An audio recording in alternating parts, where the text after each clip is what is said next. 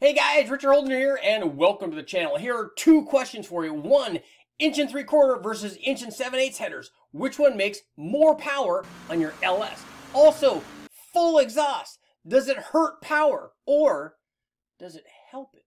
In this video, we're going to take a look at a header comparison I did while comparing two different camshafts. We ran the Brian Tooley Racing Truck Norris cam and the new Sloppy Best cam. While I had those on the dyno doing the cam test, I also ran very cool header tests. We compared 1 3/4 headers versus 1 7/8 headers, and I also compared the effect of collector extension on both of these camshafts. Lots of good data. Check it out. Let's jump right in here and we'll take a look at our comparison between 1 7/8 long tube headers and 1 3/4 long tube headers, and then the effect of the collector length extension, because we're taking a look specifically at this RPM range down here, down in the 2,000 to 2,500 or maybe 3,000 range. We're also going to see what effect the power has in other parts of the RPM range.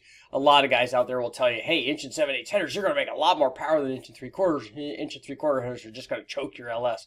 Well, we're going to see if that's actually true in this direct comparison. So what we have here, this was a 5.7 liter. It was an iron block 5.3 bored out to 5.7. We had RHS heads on it, which were basically ported mast heads. We had the stock truck intake manifold. We had the stock truck throttle body. We started out with 1 7/8 long tube headers from Hooker. They were swap headers. And then we had 18-inch collector extensions. They were 3-inch diameter and 18 inches long. And they were just basically extensions from the collector with no mufflers or exhaust outside of that. And what we were doing when we were running the comparison of the Sloppy Best cam versus the Truck Norris cam, I ran this comparison with both of these camshafts. We'll be able to take a look at both of these. But this one was with the, this is our stock cam. So we ran this with 1 7/8 headers and the collector extensions on the stock cam. Here's what happened when we installed our first camshaft. This was the Truck Norris cam. Again, both of these with 1 7/8 headers and short collector extensions. So you can see the Truck Norris cam obviously made a lot more power. We went over that in the previous video. The power output went from 401 up to 469, and torque was up from 432 to 462, but look at this area down here below 28 or 2900 RPM. We see that the Truck Norris cam actually lost power compared to the stock cam. So what we did was I went and tried to find a reason why that was happening. So the first thing I did is we replaced the 1 7/8 headers with 1 3/4 headers. Now here's what happened when we did that. And we ran the 1 3/4 with the same collector extension length on it, same as the 1 7/8. So there was no change in that. This was just the change in headers. And the interesting thing is, guys will tell you, as I said, that 1 7/8 headers, oh, make so much more power. You can pick up 20 or 25 horsepower compared to 1 3/4. No, you can't. Take a look here, and I've tested this at different power levels and stuff. And the 1 3/4 versus 1 7/8 always shows this kind of change, because you're not lacking flow. You don't need a bigger header for this. And you can see that, first of all, we saw a big change in low speed power. So now with the 1 3/4 headers, the Brian Tooley Racing Truck Norris cam was only making only lost power compared to the stock cam below 2550. So now it had shifted the crossover point by 200 or 300 RPM. So also take a look here out at the top. We saw a little bit of change in power where the 1 3/4 headers actually made a little bit more torque, peak torque anyway, than the 1 7/8 headers, and then dropped down a little bit. And we're talking, when I say a little bit, we're talking about 2 or 3 horsepower out at the very top. But we weren't done with the test yet. So what I did after this is we had the 1 3/4 headers on there, and then we had the 18-inch collector extension. What I did was remove that collector extension and put another section of 3-inch exhaust. It was about 4 feet long and included a set of MagnaFlow straight through kind of race mufflers. So the mufflers themselves don't change the power, because that would tend to affect the power out at the top of the RPM range where flow is most important, but they don't affect it versus straight tubes, because we know that we've done that test before. What it did basically was change the length of the collector extension after the header. And so we saw a dramatic change in power from that. Here's what happened when we changed the collector extension length with the mufflers. And that's now in red, and you can see, yeah, again, we've shifted the crossover point even lower in the RPM range. So we're down around 23 or 2400. So we've shifted another 150 RPM. And you can see that we've gained a lot of torque compared to the 1 7/8 headers, especially compared to the 1 7/8 and the short collector extension. But if you take a look, also, we saw a slight drop in torque from 3600 RPM to 4400 RPM. But then after that, basically no change. What you're seeing there is a change in scavenging effect from the collector length. It's not a flow problem because that's even before the torque peak and way before the horsepower peak. So this is all a scavenging effect change that we're seeing, both from the change in header primary diameter from 1 7/8 to 1 3/4, and very much so with the collector length extension. And we see this also with collector designs. So the style of the collector, whether it's a merge collector, and you can play tricks with that and change this sort of scavenging, and it's pretty interesting stuff. So going from the 1 7/8 with a short collector extension to the 1 3/4 with a long collector extension, we change where the two crossover by almost 500 RPM.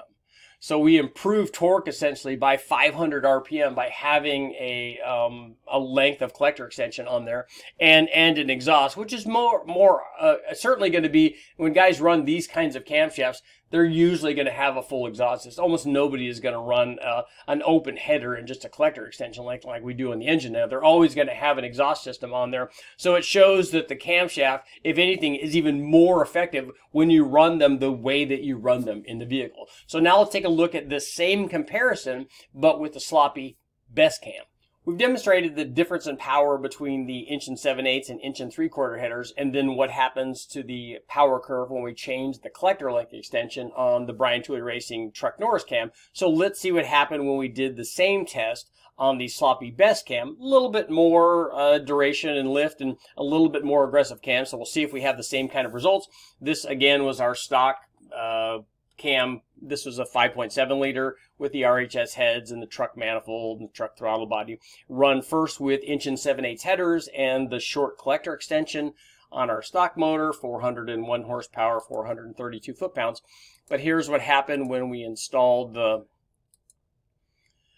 sloppy best cam. Picked up a lot of power up the top, 482 horsepower, 462 foot-pounds. But again, and even more so than with the smaller BTR Truck Norris cam, we see a loss in low-speed power. In fact, it's the best cam made less power than the stock cam from 3100 on down. So let's see how we can affect that part of the curve and see what happens elsewhere, obviously, by doing the same kind of test that we did with the Truck Norris cam. So we went from, this is with 1 7/8 headers and the short collector extension on the sloppy cam and on the stock cam. Here's what happened when we replaced the 1 7/8 headers with 1 3/4 headers. And so we see a similar thing that we saw with the Truck Norris cam. We see that now we've shifted the crossover point from 3100 back down to 2900. So we've changed it by 200 RPM. We picked up low speed power from the smaller headers. And really it had, like it did with the Truck Norris cam, it had very little effect on power elsewhere. It seemed to indicate a little bit more power in the peak torque area, but not very much, 1 or 2, and seemed to lose a little bit of power at the top, again, 3 horsepower or so, and only past 6,000 RPM. So you can see that the 1 3/4 headers are not holding this combination back. You probably wouldn't be able to feel 3 horsepower on the top at 6,500 RPM. You would definitely feel this change down here, down low. But now let's see what happened when we did the same thing. We replaced the short collector extension with the longer collector extension and the muffler on the sloppy best cam. So again, it's a similar deal that these things are working the same way basically with both camshafts.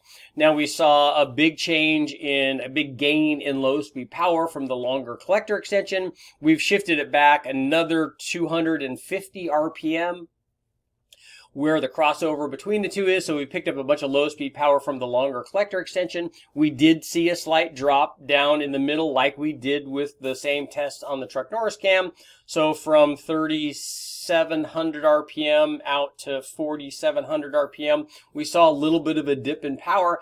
Not really much of a change out on the top from the longer collector extension. Basically made the same power as the 1 3/4 and short collector extension. So we're not seeing a flow change or a power change from having the longer exhaust on there. It obviously flows just as well as the other setup did. But we do see, again, this is a scavenging effect, and we're seeing an increase in low speed power, a slight dip in before we get to the torque peak, and then from there on out, everything is kind of the same. So this kind of shows you what happens when we run an 1 3/4 header versus an 1 7/8 header, and also what happens when you run, basically, you would be better off, kind of showing here, you'd be better off with a full exhaust after the header. Let's get to our conclusion. Okay, guys, looks like we did a little header myth busting today. We found out that, hey, 1 3/4 header versus 1 7/8 headers, you're not going to get big gains. There's no 20 or 25 horsepower from the bigger header. So if you have 1 3/4 headers or you want 1 3/4 headers, obviously they work very well. In fact, an argument can be made if you're looking for a daily driver kind of thing and you want more low speed power, the 1 3/4 header, probably the way to go. Also, long exhaust, full collector extensions, having a full exhaust on your vehicle is even more beneficial than having a short collector extension like we run on the dyno. I'm Richard Holder. Make sure to like, share, subscribe, ring the bell, do all that stuff. More testing coming up.